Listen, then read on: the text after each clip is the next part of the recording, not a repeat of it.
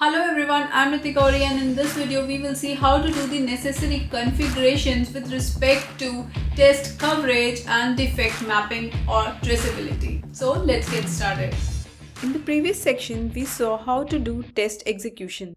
Now is the time to look into two more important configurations that will be required for full test management. So for that, I will go to the project settings on the bottom left of the screen. Let's click it. Here under the apps section, I have an option called Xray settings. Let's click on it. Okay, so if we remember, while we were installing the app, we did a configuration to add the issue types. Now the other two important ones are, first is test coverage. That is, with this configuration, we are providing an information to Xray that these issue types should be considered as requirements to our project, and we would like to have it covered with the test executions. Okay, so for me, I consider story and epic as the requirement issue types, so I will add them over here under coverable issue types. Now, if we do a save, I would be able to see how much this story is covered or this epic is covered through test cases and test runs. Let's have a look into the test coverage hierarchy. So if we click this checkbox, it means that when this option is enabled, Xray will consider all the child issues that are associated with the epics. That is, it will also consider stories and other issue types associated with epics for coverage. But these child issues should still be mapped with test coverage issue. That is, they should be configured as coverable issue types. Similarly, issue subtasks relation. If we enable this relation, it means that Xray will consider all the subtask issues for coverage.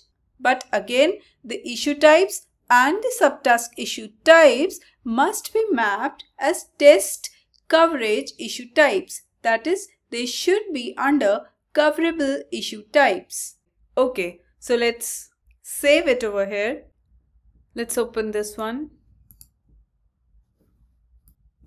If we see that after we are done with the coverage configuration, we are able to see this tab test coverage under the story types. So if I click on that, I get a test coverage detail section over here, which tells me that this particular story is covered by a test case, test the conditions functionality, and the status for it is passed, which says that this requirement is tested by the test case CM18 and all of its functionality is covered by tests. They can be one or many. Okay, let's just open it.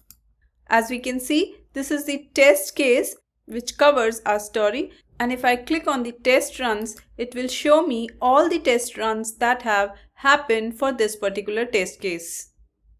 Okay, so this was how we do coverage configuration and the benefit of using it. We will also see its benefit while we will be discussing what all reports are provided by Xray. Now I will again move back to project settings, go to the apps, select Xray settings.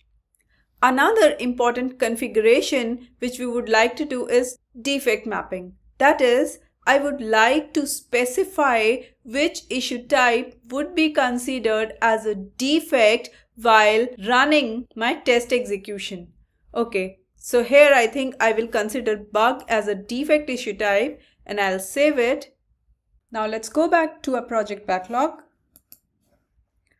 Okay, and let's select one of the test executions and let's open this test execution.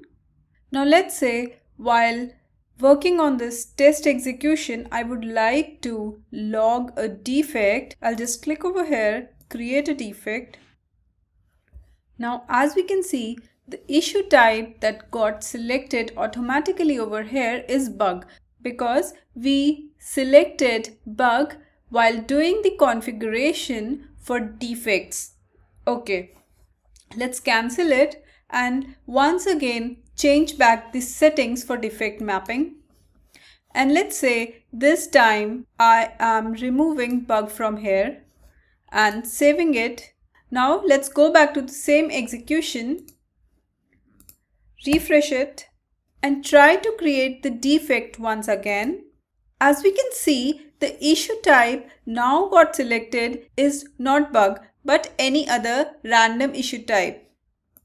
So this happened because of the configuration changes we made. So other benefits which we see after configuring defect mapping is when we generate reports in Xray. So these were the two important configurations which I wanted to discuss as a part of this Xray series. Let's move to the next video.